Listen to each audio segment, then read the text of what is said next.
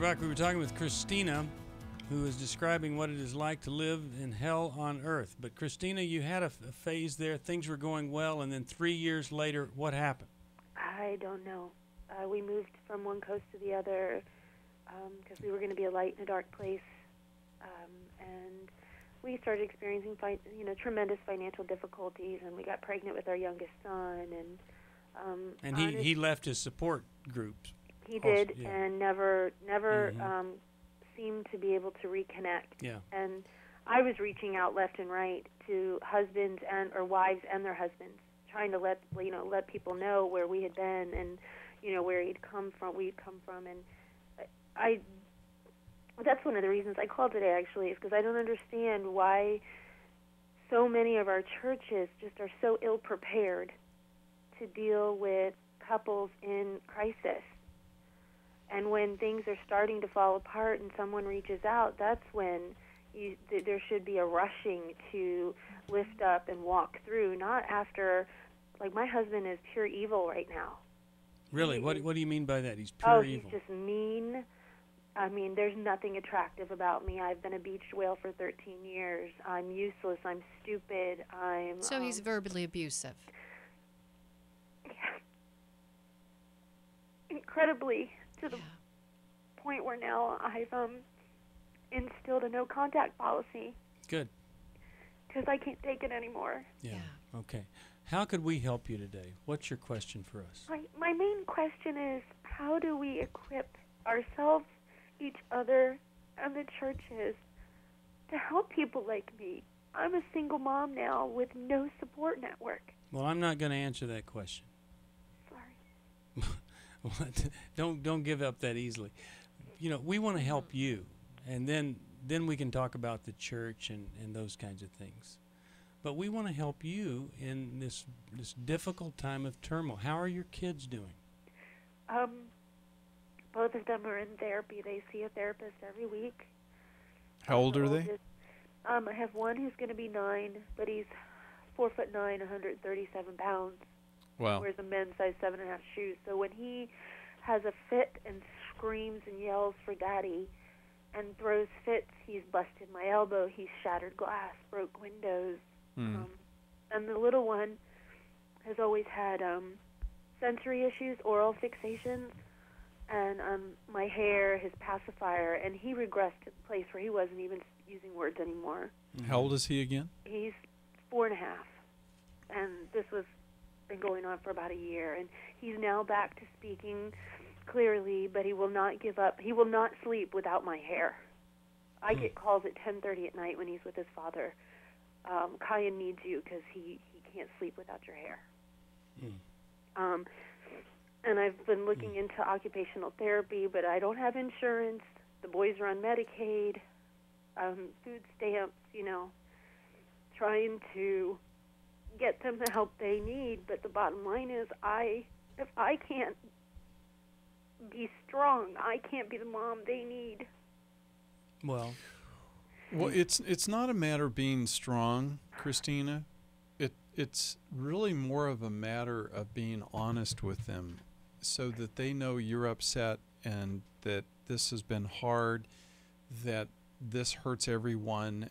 And so a lot of people really mistake this concept of strength.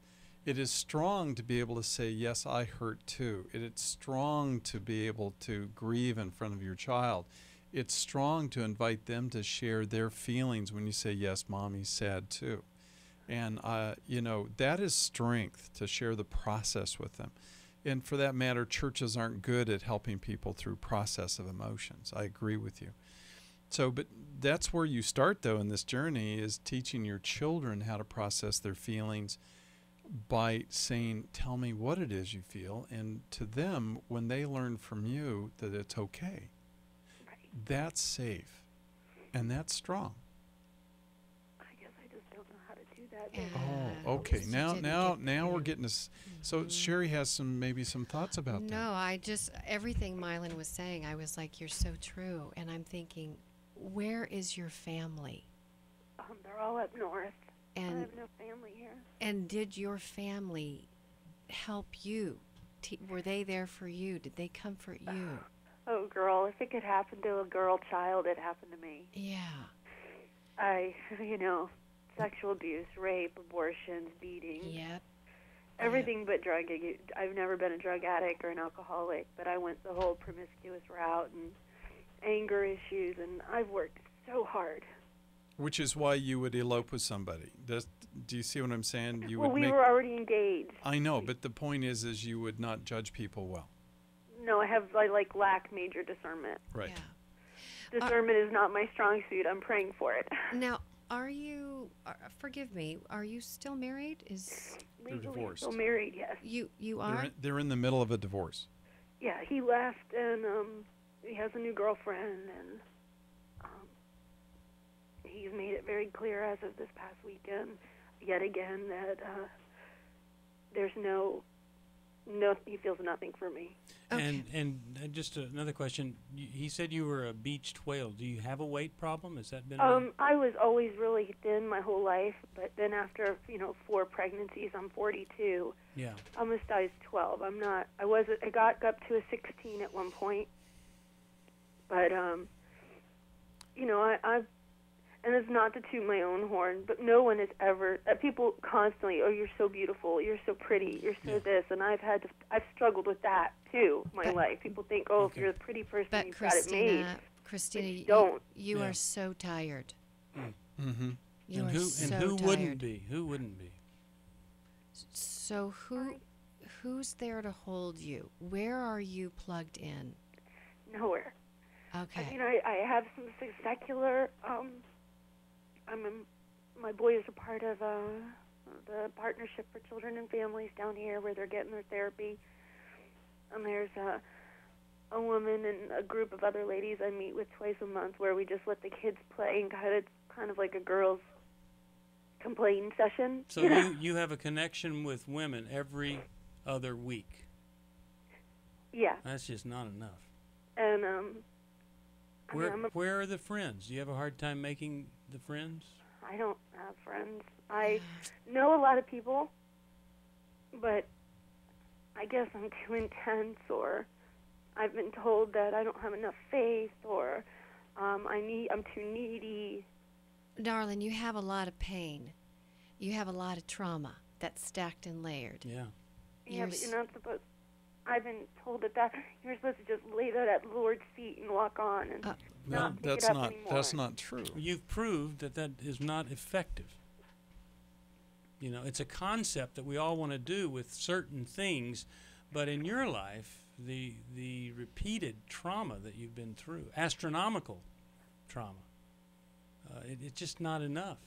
Okay, so how do we heal from trauma, you guys? How is it that we just can't lay it at the feet of Jesus and walk away? We, How do we do we this? connect with other people. Okay. We begin a connection process. Your healing from all of this and ability to manage your life comes as a direct result of connection with other people, not women every other week. But there needs to be a cheering section and a connection where you can do with them what you're doing with us. You're crying, you're upset, you're expressing your feelings. You're probably going to feel better after you get off this phone call. Yeah. Now let me be controversial.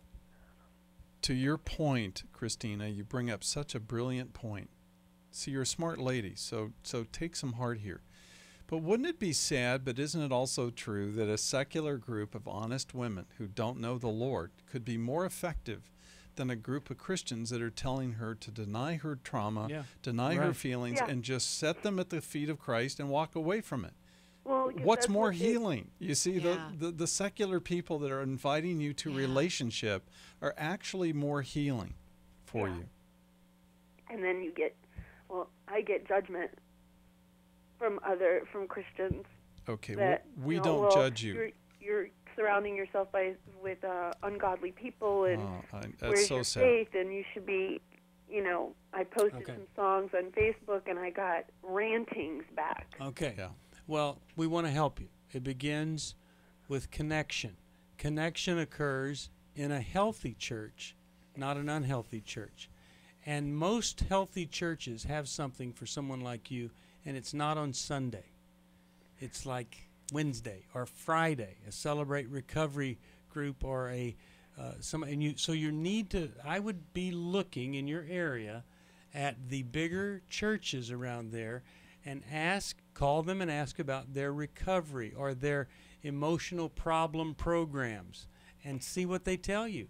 And then they've got child care when those things happen. You're going to have to take a risk and bring your children and connect with those folks who are in hurting ministries for the hurting. Yeah, you are not too much. I want you No. to know that. No, I agree. Your layered trauma. The enemy wants you to believe that you are too much, that nobody can contain you. And I'm speaking truth to you, saying that you are not too much. There's healing for you. You need to. I specialize in trauma. I deal with this all the time. As you're layering this, I'm going, my goodness, she's got layer after layer after layer. You need to find a therapist that specializes in trauma. Well, I found a secular therapist that I've seen 3 times now because I couldn't find a Christian therapist that would take me at a low rate. Okay. And that's been a problem because and even this lady, it's still like, out of my budget. But I figured, you know what? I've got to do it for me. Yeah. Yeah. Well, do that. Continue that. But then also, you've got to find the healing community at a healing church. There's one more thing here. You need financial protection. Now, there is some amount of money that's coming into your home, and you're entitled to a certain amount of money. Right.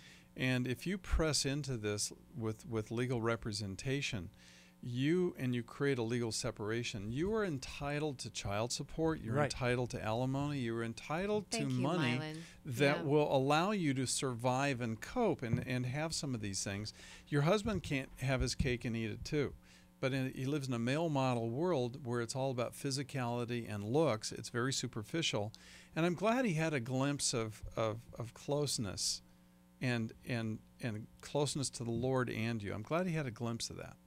Hopefully God will someday remind him of the need to return to that. Have you not had the legal separation and the child support and all that because your husband has pushed you to not do that? No, in the state of Florida, they don't do a legal separation. Okay, You're just separated and then you get divorced. And we have been literally at war. Okay, Yeah. but do you have an attorney? One of my clients got me an attorney pro bono. good. Okay, good deal. That's And Then press forth so you can end up with a settlement and make some money out of this, and that is to survive on. And then if you want to work after that, if you want to work on ultimately ever returning to your husband, you could do it from that position. Yeah. Or if you want to work on changing the church's model for helping people, you can do that then. But Right. first, you got to take care of yourself. We're so sorry for what you've been through. One of the things that's helped me the most when I've been in the worst shape is all I have to do. I don't have to worry about next year or next month. I just have to worry about doing the next right thing. Not the thing that's more comfortable, but the next thing. What do I need to do next? And I just handle problems one at a time as they come up, and then it's not so overwhelming. We're back. We were talking with Christina, who is describing what it is like to live in hell on earth. But Christina, you had a phase there. Things were going well, and then 3 years later, what happened? I don't know. We moved from one coast to the other because we were going to be a light in a dark place. And we started experiencing tremendous financial difficulties, and we got pregnant with our youngest son. And he left his support groups. He did, Also, yeah. and never seemed to be able to reconnect. Yeah. And I was reaching out left and right to husbands or wives and their husbands, trying to let people know where we had been and where we'd come from, and that's one of the reasons I called today, actually, is because I don't understand why so many of our churches just are so ill-prepared to deal with couples in crisis. And when things are starting to fall apart and someone reaches out, that's when there should be a rushing to lift up and walk through, not after, like, my husband is pure evil right now. Really? What do you mean by that? He's pure evil. He's just mean. I mean, there's nothing attractive about me. I've been a beached whale for 13 years. I'm useless. I'm stupid. So he's verbally abusive. incredibly to the Yeah. point where now I've instilled a no contact policy Good. because I can't take it anymore. Yeah. Yeah. Okay. How could we help you today? What's your question for us? My main question is, how do we equip ourselves, each other, and the churches to help people like me? I'm a single mom now with no support network. Well, I'm not going to answer that question. Sorry. Don't give up that easily. We want to help you, and then we can talk about the church and those kinds of things. But we want to help you in this difficult time of turmoil. How are your kids doing? Both of them are in therapy. They see a therapist every week. How old are they? I have one who's going to be 9, but he's 4'9", 137 pounds. Wow. Wears a men's size 7.5 shoes. So when he has a fit and screams and yells for daddy and throws fits, he's busted my elbow, he's shattered glass, broke windows. And the little one has always had sensory issues, oral fixations, and my hair, his pacifier, and he regressed to the place where he wasn't even using words anymore. How old is he again? He's 4.5, and this was been going on for about a year, and he's now back to speaking clearly, but he will not give up. He will not sleep without my hair. I get calls at 10:30 at night when he's with his father. Kyan needs you because he can't sleep without your hair. And I've been looking into occupational therapy, but I don't have insurance. The boys are on Medicaid, food stamps, trying to get them the help they need. But the bottom line is, if I can't be strong, I can't be the mom they need. Well, it's not a matter of being strong, Christina. It's really more of a matter of being honest with them so that they know you're upset and that this has been hard, that this hurts everyone. And so a lot of people really mistake this concept of strength. It is strong to be able to say, yes, I hurt too. It's strong to be able to grieve in front of your child. It's strong to invite them to share their feelings when you say, yes, Mommy's sad too. And, that is strength, to share the process with them. And for that matter, churches aren't good at helping people through process of emotions. I agree with you. So, but that's where you start, though, in this journey, is teaching your children how to process their feelings by saying, tell me what it is you feel. And to them, when they learn from you that it's okay, that's safe and that's strong. I guess I just don't know how to do that. Yeah. Oh, okay. You Now didn't get we're through. getting us. So Sherry has maybe some thoughts about that. No, everything Mylan was saying, I was like, you're so true. And I'm thinking, where is your family? They're all up north. I And have no family here. and did your family help you? Were they there for you? Did they comfort you? Oh, girl, if it could happen to a girl child, it happened to me. Yeah. Sexual abuse, rape, abortions, beatings, Yep. everything but drug use. I've never been a drug addict or an alcoholic, but I went the whole promiscuous route and anger issues, and I've worked so hard. Which is why you would elope with somebody. Do you see what I'm saying? You Well, would we were already engaged. I know, but the point is you would not judge people well. No, I lack major discernment. Right. Yeah. Discernment is not my strong suit. I'm praying for it. Now, are you? Forgive me. Are you still married? Legally divorced. still married, yes. You are? They're in the middle of a divorce. Yeah, he left, and he has a new girlfriend, and he's made it very clear as of this past weekend, yet again, that there's no, he feels nothing for me. Okay. and just another question. He said you were a beached whale. Do you have a weight problem? Has that been? I was always really thin my whole life, but then after 4 pregnancies, I'm 42. Yeah. I'm a size 12. I got up to a 16 at one point, but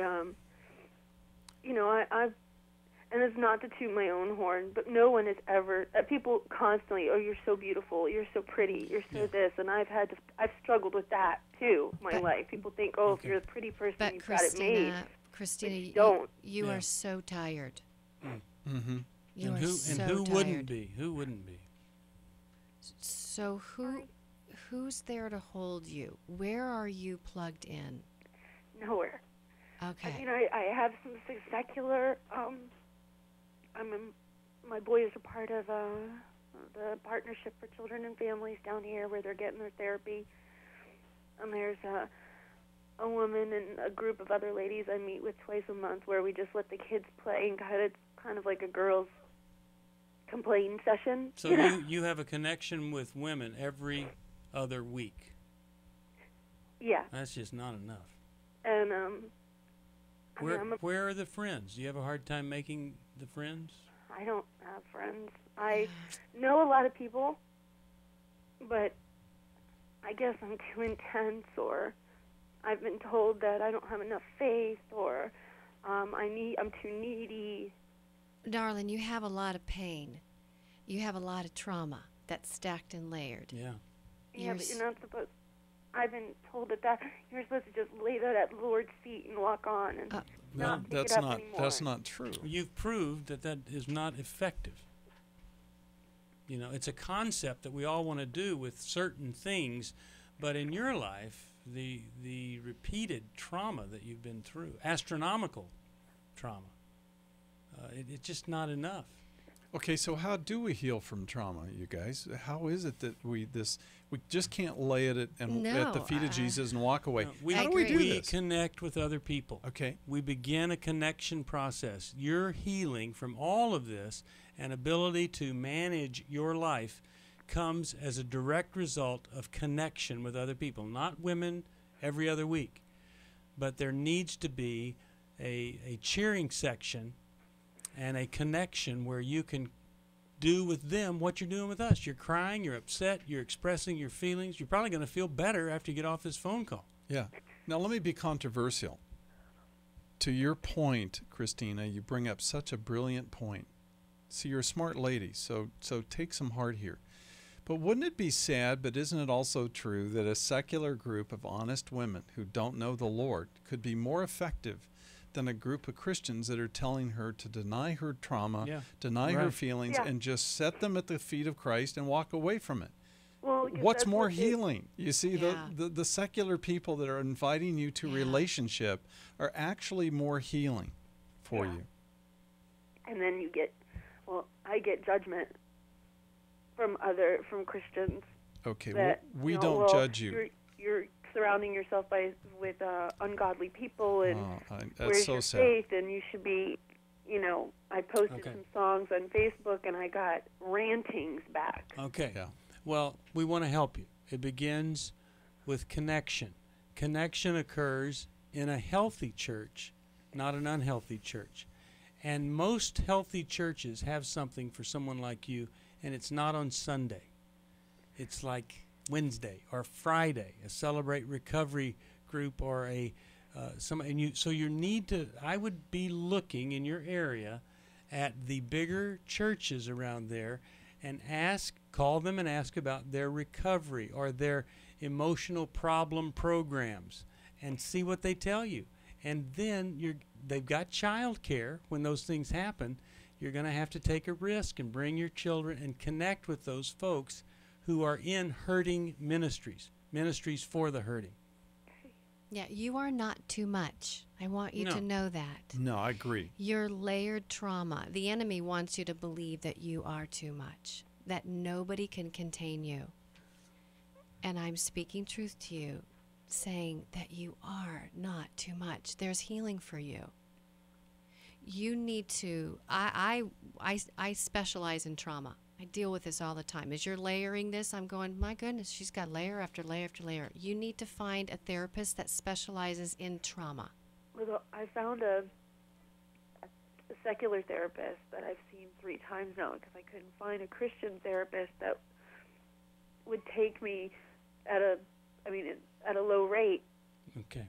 And that's been a problem because and even this lady, it's still like out of my budget. But I figured, you know what? I've got to do it for me. Yeah. Yeah. Well, do that, continue that, but then also you've got to find the healing community at a healing church. There's one more thing here. You need financial protection. Now, there is some amount of money that's coming into your home, and you're entitled to a certain amount of money. Right. And if you press into this with legal representation, you create a legal separation, you are entitled to child support, you're Right. entitled to alimony, you're entitled Thank to you, money Mylan. that Yeah. will allow you to survive and cope and have some of these things. Your husband can't have his cake and eat it too. But he lives in a male model world where it's all about physicality and looks. It's very superficial. And I'm glad he had a glimpse of closeness and closeness to the Lord and you. I'm glad he had a glimpse of that. Hopefully God will someday remind him of the need to return to that. Have you not had the legal separation and the child support and all that because your husband has pushed you to not do that? No, in the state of Florida, they don't do a legal separation. Okay, You're just separated and then you get divorced. And we have been literally at war. Okay, Yeah. but do you have an attorney? One of my clients got me an attorney pro bono. good. Okay, good deal. That's And, Then press forth so you can end up with a settlement and make some money out of this, and that is to survive on. And then if you want to work after that, if you want to work on ultimately ever returning to your husband, you could do it from that position. yeah. Or if you want to work on changing the church's model for helping people, you can do that then. But Right. first, you got to take care of yourself. We're so sorry for what you've been through.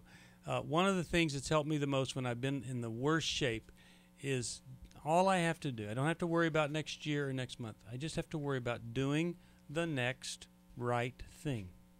Not the thing that's more comfortable, but the next thing. What do I need to do next? And I just handle problems one at a time as they come up, and then it's not so overwhelming.